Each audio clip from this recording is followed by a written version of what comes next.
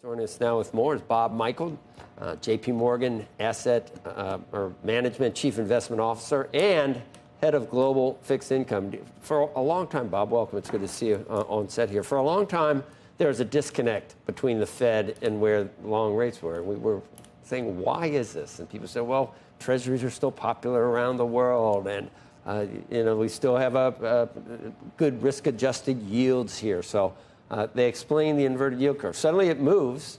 The Fed only goes up a quarter of a point, and the 10-year moves 1.5 points. What happened? What psychologically happened? What changed? Supply? Well, I think for a long time, the market thought the Fed was raising rates at a pace that something would break, and it did, the regional banking system. And the feeling was at some point the Fed would have to pause, otherwise they'd run us right into recession. So you wanted to buy every backup in yields. Coming out of the last FOMC meeting 2 weeks ago, I think that's really when the bond market broke down, because everyone looked at the dots and saw that they took 2 cuts out next year. And the rhetoric coming out of the Fed the last 2 weeks has been uniform. It's not only higher for longer, it sounds like higher forever. And it sounds like when you listen to Susan Collins, a rate cut isn't even on the table. If they do anything, it will be another rate hike. And I think the holders of the long end of the market are saying, why do I want to give yield and carry to hold the long end if they're not going to cut rates anytime soon? I'm out of there. I'm going into the front end. I think the Fed's getting what it wants. It's getting the long end to rise. Right, without doing anything. And longer duration holders are asking for more. You got to pay me if I'm gonna take that chance. Yeah, absolutely. You only go on the long end if you think the Fed's about to cut rates over the next couple quarters. Doesn't it make it more likely now that the Fed will cut? So they remove it from the dot plots. That causes people to not buy the longer duration. Yields go up, and now they're going to need to cut because the economy is going to be slower. We're doing their dirty work. And if I go back to 2005... We're a fool to do their dirty work. Well, you go back to the Greenspan conundrum, which is raising rates and the long end is anchored. What's going on? So what he did is he raised rates a lot higher. This Fed doesn't want to do that. They want the long end to go up, and they're using their words to get it up, and they're getting it. They're tightening financial conditions. Bill Gross said yesterday in an interview on Bloomberg that he thought that this was the retail investor actually jumping on board and selling too. He called them basically mini bond vigilantes. Said that they're getting involved with this, but that implies that this is a short-lived increase in interest rates. Do you agree? No, I don't agree with that. And we see every kind of investor. And the one consistent inflow that we're seeing is from our wealth management platform. And as yields have backed up, we're seeing an escalation in new accounts that are opening. And in fact, today I've got like 3 calls lined up with wealth management platforms to get into this market. It's the institutional investor, it's the plan sponsor, the insurance company, the pension fund that's stepping back. They want to see where this washes out. They want to see if they get a chance to buy the long end of the market closer to 5.25%. And we're getting there. You think we'll get that opportunity? You think they will get that opportunity? I hope not, but that feels like the worst case to us.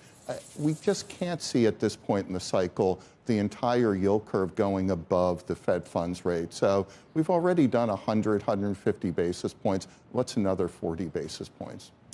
Would you call long rates, is it too much to say that they're unmoored at this point? They became unanchored 2 weeks ago. What I'd like to see is the employment data. If the employment data Friday comes in around expectations and the market rallies a little bit and then sells off, that tells me there's more of a washout yet to come. How long have you been doing this? A long time, Bob? Too long. So you probably got a lot of money after all this. Would you bet the house that we don't see 8%? So you're taking a long time. I am so grateful that the head of our bank isn't drawn into my world of trying to guess the next 50 basis points from the Fed. Is it completely impossible that in the next 5 years we go significantly higher? Or? Oh, no, not at all. And I think certainly that was a stress test to the market, and the bank has to be prepared for that. When do things break? When do things break? Something break. Well, I think we've just delivered another rate shock to the system. I don't know about central business district, commercial real estate. That hasn't been solved yet. Could be any day, is what you're saying? We're there already? Are we at a point where there is some stress we don't know about under the surface? Well, we knew 6 months ago that rates at those levels took out the regional banking system. Definitely these rate shocks create some sort of stress. I'm all on board that the last 15 years weren't normal, that we're going back to something that looks like pre-financial crisis. I don't know that you get there all at once. After all, it took 27 years to go from 20% down to 0%. I think the Fed has raised rates high enough here. I think recession is in the frame around year end into the first quarter. I actually think they'll end up cutting rates to 3% over the next couple of years. You're saying things that you're being very definitive. Have you thought this through? You really just said a lot of things. So I have to think it through. So we're going to have a recession is in the cards. There will be a cut next year. They're done raising for now. That's certainly the way it looks to us. Inflation is already at their target. You take core personal consumption expenditures the last 3 months and annualize it. So that's your current run rate, 2.16%. Do you have a boss? You're going to get taken to the woodshed. You are. When you go back there today, they're going, Bob, what were you thinking? You actually said some things. Well, we get to those are a lot of the conclusions that I was. Nobody cares what I think, but that's sort of where I was too. I thought watching the 10-year makes me think that now cuts are definitely in the cards now, and I didn't see why there would be cuts prior to this. But they have tightened financial conditions dramatically that will have an impact. We're already seeing that the housing market is completely unaffordable. It's actually at the lowest level of affordability since they started looking at the data going back to 1986.